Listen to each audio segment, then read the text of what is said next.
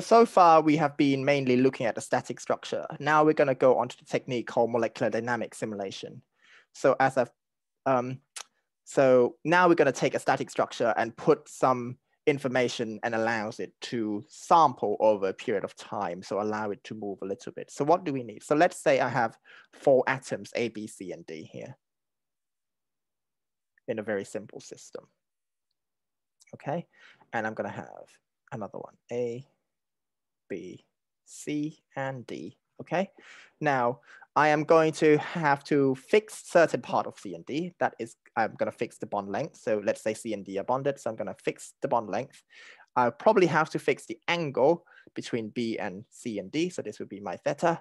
And I'll probably have to fix this torsion angle here, which is going to be psi. Right. These terms, and I can draw this here as well. Yeah, I'm going to fix these. I'm going to fix that. And these are what we call a bonded term.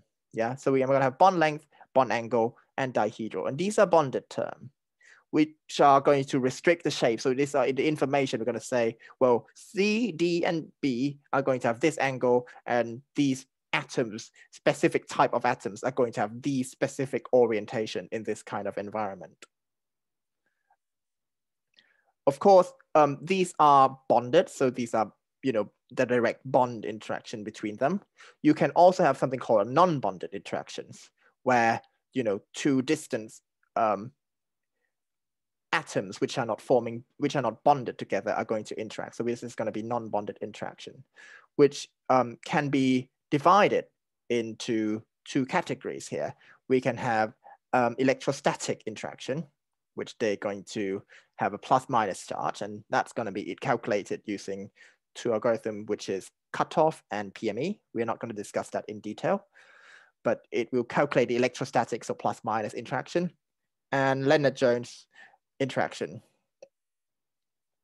which then tells how they're going to interact when they come closer or further apart from each other. So they're going to have Lennard-Jones and electrostatic interaction as a non-bonded interaction. Now, of course, we set defined values for these. So the bond length and bond angle and bond torsion, we're going to set it as a parabolic kind of shape. So, we would be very happy to have it at this point of bond length and angle and torsion. Well, for bond angle and torsion, it's going to be a wave, but we're going to have it very happy here. And of course, if we are not going to get this fixed position, you're going to experience some positive energy or disfavorable, as you're violating the rules. And for the electrostatic, of course, you can imagine if you are light charge, when they're closer, they're going to very, very, very favorable to interact, and then going to be distance over time for light charge, so plus minus. And for the light charge, which are the same charge, you're going to have going that way with plus plus and minus minus. Lennard-Jones is basically if you're going to come too close to each other, you're going to get repulsion, and you're going to have an optimal distance, and then you're just going to die towards 0 as you proceed along. Now, what you then do is that you then sum all of these energy of interaction. So you can have energy over distance and energy. So you have a sum, the bond length energy, the torsion energy, and the bond angle, and the energy from the non-bonded interaction. Sum it all up together. And what that tells us, what does this tell us? Well, if you minus differential of the energy, yeah, VR over distance, you will get force, right? And what do we know about force? Well, force is equal to mass times acceleration.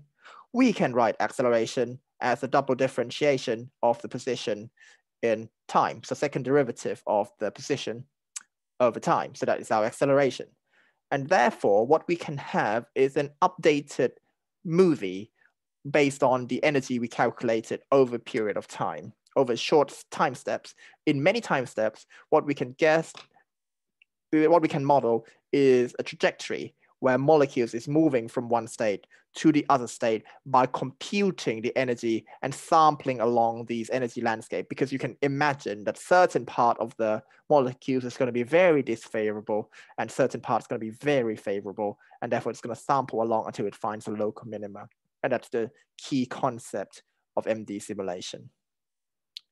In the next video, we'll be looking at the application of these. Let's go.